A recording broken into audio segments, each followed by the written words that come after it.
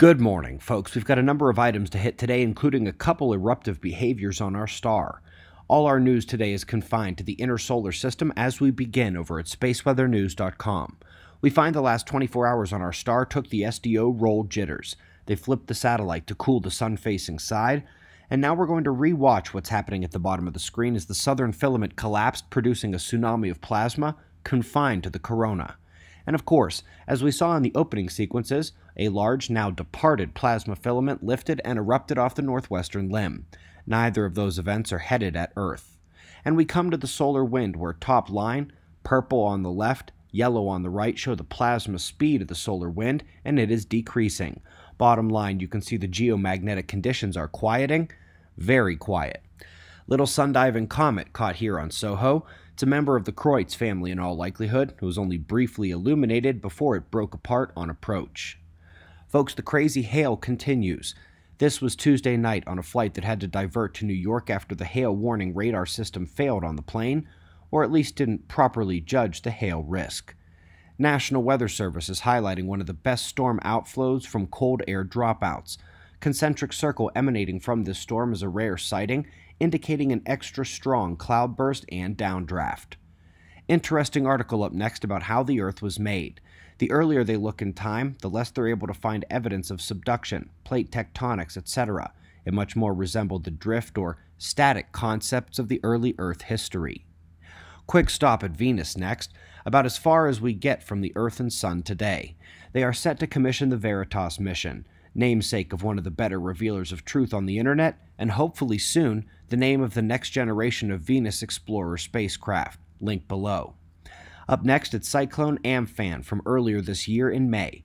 They are noticing a pattern that may have caused upper tropospheric waveforms to trigger the storm formation and intensification below. Folks, those waves are modulated by solar activity, and while those energies can help a storm in some cases, the wrong kind of waveform triggered by the sun, forced onto an existing formation situation in terms of the tropics, can do the opposite. Up next is some quick looks at GPM data compilations. On the global map, we see the annual shift of the intertropical convergence zone as if the Earth breathes in and out over the year. But we see the same thing over a day's time with the diurnal precipitation patterns for the US and maritime continents, just like it's breathing in and out that solar energy each day, and it is coupled to the Carnegie curve of the global electric circuit. Interesting story about the extreming of weather in South America. Both flood and drought are becoming more extreme in the last 100 years. It is linked to a 10-year periodicity and expanding Hadley cell. Well, the last 100 years is when the magnetic field of Earth really began to weaken. Decadal periodicities in the weather are due to solar cycles, and the expected result of the weaker South Atlantic anomaly magnetic field is an expanded Hadley cell. Not to mention that South Atlantic anomaly is exactly where this weather extreming is taking place. And so that brings us to what could happen under this weaker field. A solid confirmation here that solar flare class can be one of the best means by which to judge the strength of a CME, and therefore its geo-effectiveness. This gives credence to that chart we have on spaceweathernews.com, what we've done some videos on as well, showing that with Earth's currently weakening magnetic field, what level of flare is likely to cause major grid collapse. We also have the colored scale for shifting risk profile based on elevated KP index. The best math on this suggests we have about a 25% chance of losing it all this upcoming cycle, and that's if the field doesn't weaken anymore. Folks, we greatly appreciate your support.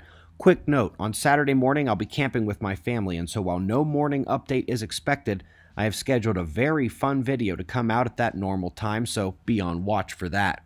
We've got your wind map forecast and shots of our star to close, and of course we'll do this all again tomorrow, right here, but right now it's 5 a.m. in the new Valley of the Sun. Eyes open, no fear. Be safe, everyone.